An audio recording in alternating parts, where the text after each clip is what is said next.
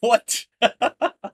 Hey, I'm Mudrich. Yes, a fly just flew on my face. But more importantly, in this video, I'm going to show you how to use LinkedIn Sales Navigator to find the highest quality lead information you can get on the market, and then what you can do after in terms of saving and reaching. Stay to the end, by the way, because I have a cool little secret in terms of finding more high quality leads that are already like your existing customers or prospects. I'll show you exactly how to do that towards the end of the video.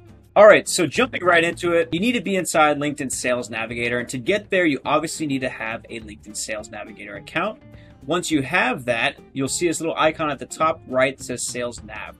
So you can sign up for LinkedIn Sales Navigator account, or they do a free trial. This assumes you already have access to that. So go ahead and click on Sales Navigator. It's great. So now we're inside LinkedIn Sales Navigator. This is an extremely powerful tool, and I'm going to show you step by step of how to use it. So don't get overwhelmed. And there's some buttons on the screen. There's a search bar, some alerts tab. Don't worry about any of that. It's going to be super easy. So first thing we're going to want to do is find leads, and you need to know what your ideal prospect, ideal customer avatar, whatever all that information is about them, so we can better find them inside LinkedIn. So for me, it's actually VP of marketing. And if you don't know this, like what their main job title role is or the industry for some reason, just survey your existing customers or look at who your existing points of contact, your existing customers are. When you do that, you'll obviously see some commonalities. So you see they all have a specific job title, or they all have a specific member skill, or there's certain industry. You know, you really got to nail down what is that commonality amongst all of your prospects or customers, so we can find more people like them. So let's assume for me, it's just VP of marketing. I'm just going to go ahead and just search VP of marketing. Now you can see what the search results look like for LinkedIn Sales Navigator. And there's a lot of useful information here in terms of like, one, how many total results, like how many VP of marketings are there? How many people changed jobs in the last 90 days? How many people posted on LinkedIn to see if they're active? There's a lot of different filtering down you can do, but this is just basically where I like to get started. So from here, you can either delete out your keyword and just start blank, or you can just go ahead and just do what I did, VP of marketing. That's the keywords I want them to show up for. And then you can start to refine down. So you really want to get pretty clear on who this batch of people is. Obviously, I don't want to reach out to all 4 million VPs of marketing in the United States or around the world, actually.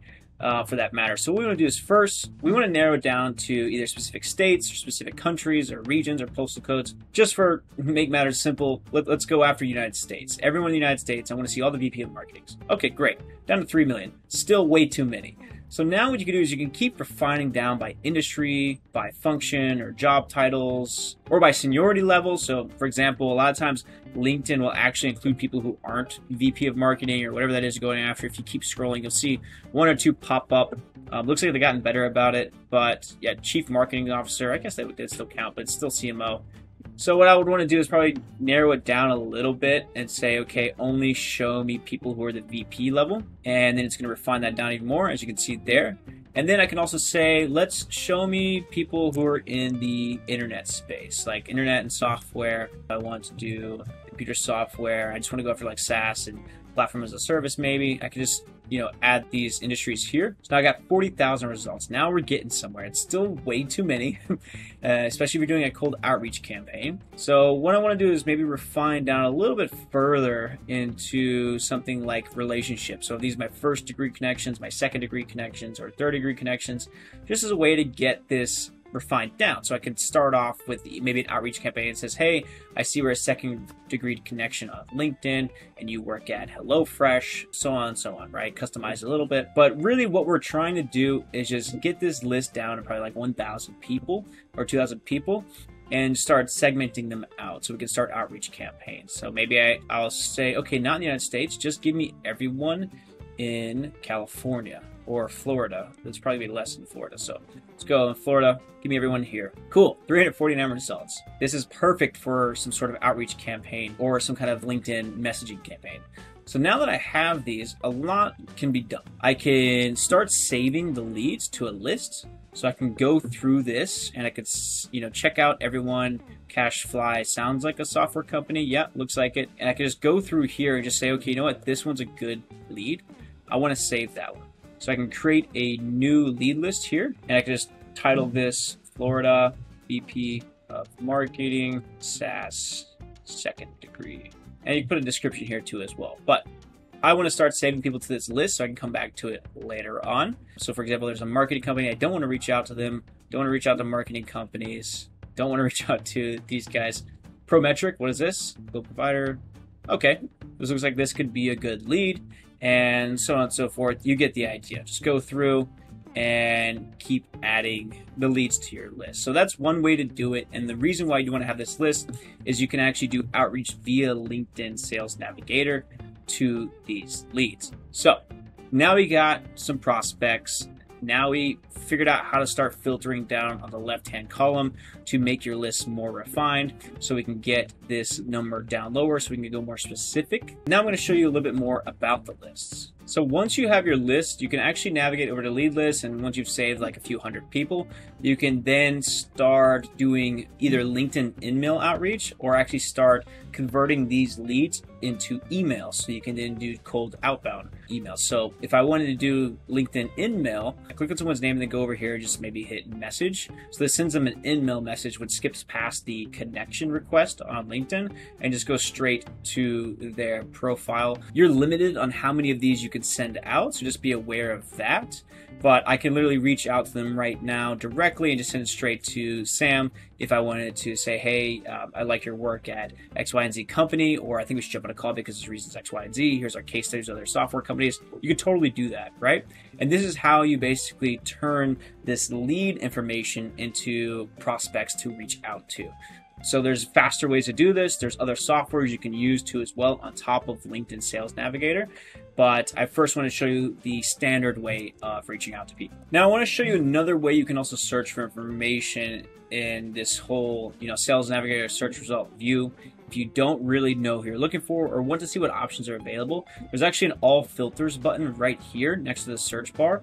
And if you go in and click that, it'll actually pop up a little modal here. And what this does, if you see right below me, is it actually shows you all the possible parameters you can use when using LinkedIn Sales Navigator to find leads. So you can do it by keyword level. You can do it by past lead and account activity. You can do industry, relationship, geography, school, and a lot of the same filters we had in the left-hand column with a few additional filters you can see by like company headcount and whatnot. It's more easily visible here. But one thing I like to do is maybe start off by industry and then narrowing down from there. So I often like to go after the internet industry. And then you can maybe do some keywords, maybe platform will help me refine down to show me people who are only with SaaS companies. A lot of like testing has to be done here to find how to get the best quality list. You can do language, English, if you want to reach out to English speaking people, and then geography. But this is where I would spend a lot of your time just playing around with the options, seeing like how refined can you actually get. And as you're doing this, top right corner, it's going to keep you up to date about how many results you have here. Now, the reason I recommend getting this really refined down and making a bunch of multiple lists is because you can do all your A/B tests, you can do your cold outreach, you can use tools in tandem with Sales Navigator that are limited based on like the numbers inside that list. So it's advantageous to break everything up into multiple lists and tag them differently. But this is just a different way to do what I showed you before. So here's an example of me looking for a real subset of people on LinkedIn ads. And so basically you can see I have 533 results for this. I want to find people that are located in California. I want to find people that are also in the internet industry and speak English on their profile language. They have English set as their profile language.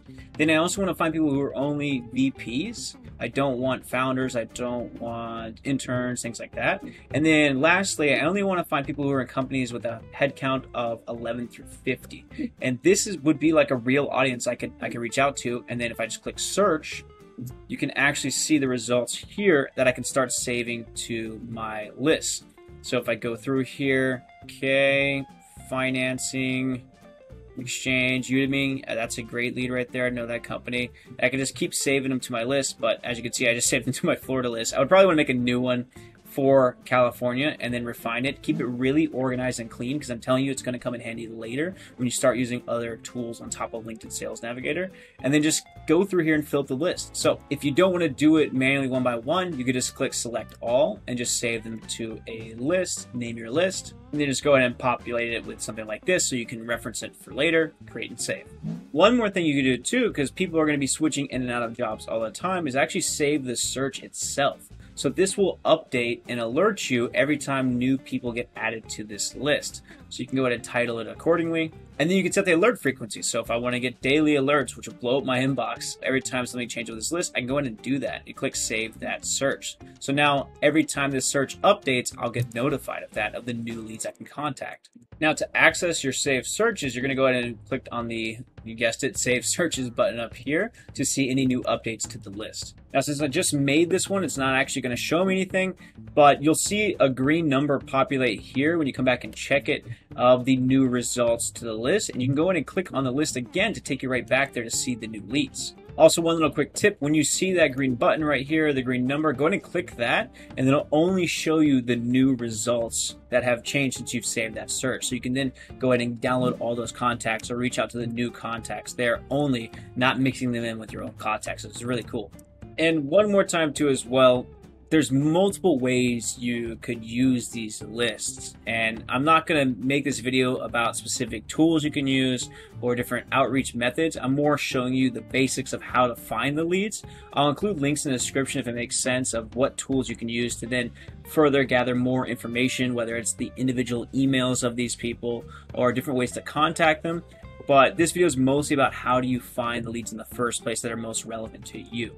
All right, so those are the basics of saving information, finding the right leads, adding leads to a saved search, finding new leads, things like that. But there's one really cool secret that I like to use when it comes to finding more leads that are like your existing customers. All right, so here's how to find more customers like your existing or previous customers. Step one, go ahead and enter in their name at the top of the search filter here. Once you do that, you should find their information or their contact card in the results, right? So I went ahead and put in my name for example purposes. And let's say I wanted to find more people like this guy, Lewis. I wanted to find more people that work at specific types of businesses that he has similar skills as him and a lot of other variables, right? It's actually really easy to do. All you have to do is click on this three little dots right here and click on this View Similar button. So when you click View Similar, it's actually going to load up LinkedIn with a bunch more information of other contacts you can find. So let me just click that one more time, and there we go.